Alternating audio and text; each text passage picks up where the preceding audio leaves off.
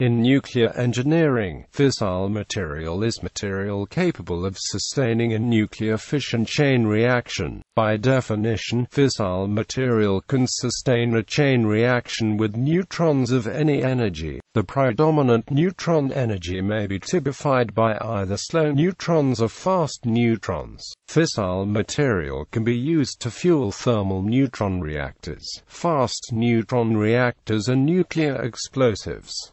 Fissile versus fissionable. According to the fissile rule, for a heavy element with 90 Z100, its isotopes with 2 times Z minus N equals 43 plus or minus 2, with few exceptions, a fissile. Fissile is distinct from fissionable. A nuclide capable of undergoing fission after capturing a high-energy neutron is referred to as fissionable. A fissionable nuclide that can be induced to fission with low-energy thermal neutrons with a high probability is referred to as fissile. Quote, although the terms were formerly synonymous, fissionable materials include also those that can be fissioned only with high-energy neutrons. As a result, fissile materials are a subset of fissionable materials. Uranium-235 fissions with low-energy thermal neutrons because the binding energy resulting from the absorption of a neutron is greater than the critical energy required for fission. Therefore, uranium-235 is a fissile material. By contrast, the binding energy released by uranium-238 absorbing a thermal neutron is less than the critical energy, so the neutron must possess additional energy for fission to be possible. Consequently, uranium-238 is a fissionable material but not a fissile material. An alternative definition defines fissile nuclides as those nuclides that can be made to undergo nuclear fission and also produce neutrons from such fission that can sustain a nuclear chain reaction in the correct setting. Under this definition, the only nuclides that are fissionable are those nuclides that can be made to undergo nuclear fission but produce insufficient neutrons,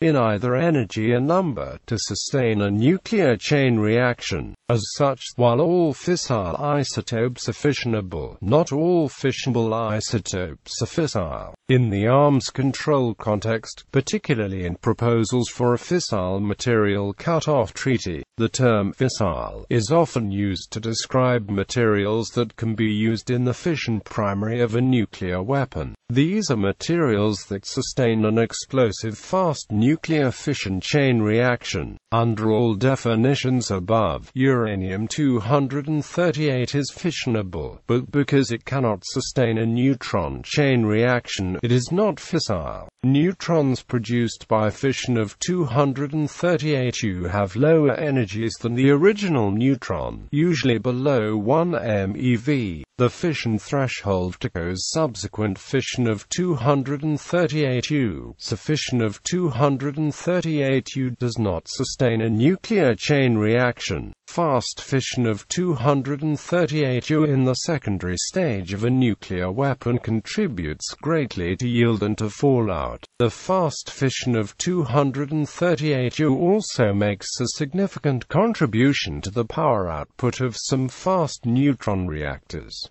Fissile nuclides. In general, most actinide isotopes with an odd neutron number are fissile. Most nuclear fuels have an odd atomic mass number and an even atomic number Z.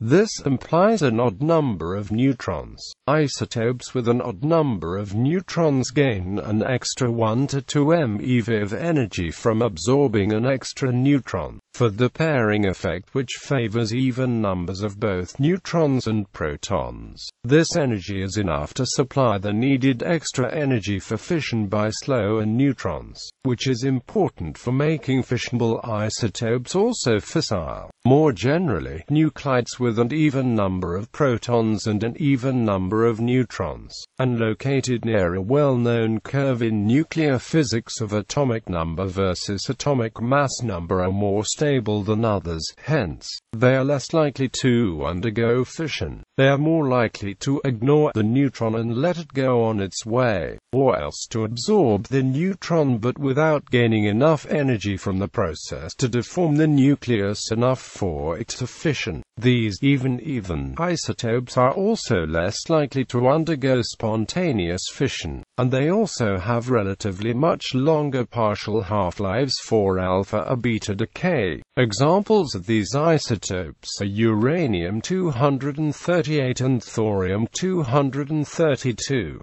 On the other hand, nuclei with an odd number of protons and an odd number of neutrons are usually short-lived because they readily decay by beta particle emission to their isobars with an even number of protons and an even number of neutrons, becoming much more stable. The physical basis for this phenomenon also comes from the pairing effect in nuclear binding energy, but this time from both proton-proton and neutron-neutron pairing. The relatively short half-life of such odd heavy isotopes means that they are not available in quantity and are highly radioactive. Nuclear fuel. To be a useful fuel for nuclear fission chain reactions, the material must be in the region of the binding energy curve where a fission chain reaction is possible, have a high probability of fission on neutron capture, release 2 or more neutrons on average per neutron capture,